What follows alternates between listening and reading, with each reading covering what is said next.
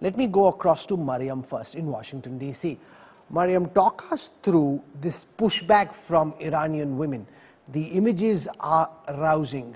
So many young girls cutting their hair off, fighting against the hijab. Is this just a woke fringe movement? Do you think this is an idea that is catching people's imagination and is likely to become mainstream in the days and weeks to come? Thank you for having me on. Since the revolution, the Islamist revolution in 1979, Iranian girls and women have been forced to wear the hijab and Islamic dress. Prior to the revolution, as you can see in many images that are available online, Iranian women and girls were walking around doing, going about their business, going into offices, universities, mostly without hijab. Some traditional Iranian women were wearing hijab and chador, but many of the younger and urban Iranian women were not covering themselves. The revolution imposed the Islamist dress on women and girls, and immediately after the revolution, women marched on the streets against this imposition. But basically a totalitarian regime took power, and for 4 decades now has imposed this on women.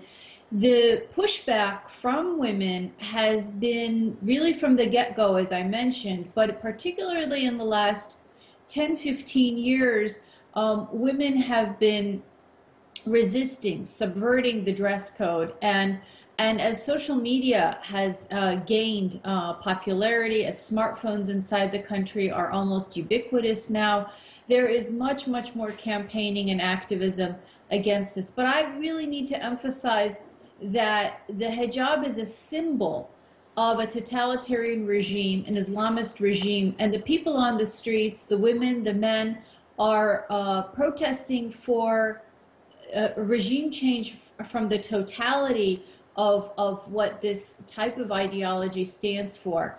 And as you mentioned, as your report mentioned, Iranian men have been from the beginning very vocal in trying to stop this humiliation of women.